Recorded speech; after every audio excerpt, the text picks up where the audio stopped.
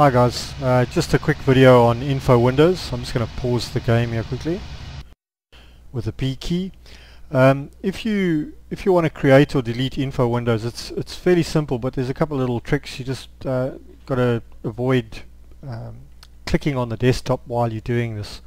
So I've paused the game. I'm in offline mode, and to create an info window, you just right click on the desktop, select new info window, and there you'll see it. If you pull the cursor over it, you can drag that info window to wherever you want it to be. To edit the info window, move the mouse cursor down into the greater area of the info window, right click again and click customize info window, and there you can create something like let's just pick one here, engine info for instance. Select engine info, pull it to the left, save, and that'll actually give us our power settings and stuff, and we'll test it quickly.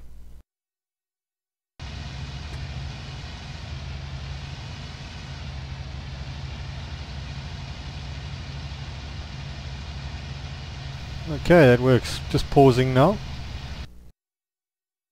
Okay, I'm just going to create another info window quickly and just pull it across. Right. Now, if you need to delete an info window, you actually have to create one first and then leave it open and then delete the other ones on the screen, and I'll show it to you now.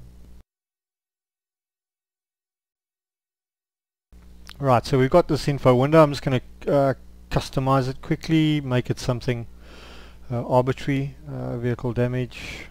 There we go.